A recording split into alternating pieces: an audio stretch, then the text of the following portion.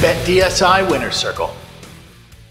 The drug-aware Margaret River Pro begins on April 2nd and runs through April 13th. This is the second event on the ASP World Championship Tour schedule and takes place in Western Australia. Kelly Slater is favored to win the event. He is followed in surfing odds by Taj Burrow, Joel Parkinson, Mick and John Florence. Gabriel Medina won the first event of the season, the Quiksilver Pro Gold Coast, but he is not considered among the favorites for this event, and his odds are 20-1. Here is a look at the drug-aware Margaret River Pro and surfing betting odds at BetDSI. Kelly Slater, the favorite in this event, has odds of 3-1. He is followed by Taj Burrow and Joel Parkinson with odds of 7-1. Mick is listed at 8-1. John Florence at 9-1. Julian Wilson is listed at 12-1 with Jordy Smith at 18-1 and Adriano de Souza at 20-1. Also at 20-1 are CJ Hobgood, Owen Wright, and Gabriel Medina. In the first event of the season, the Quiksilver Pro Gold Coast, it was Gabriel Medina winning as he was able to get past Joel Parkinson in the final. The semifinal losers were Taj Burrow and Adriano de Souza. The quarterfinal losers were CJ Hobgood, Mick Fanning, Kelly Slater, and Miguel Pupo. The early round surprises were Jordy Smith and John Florence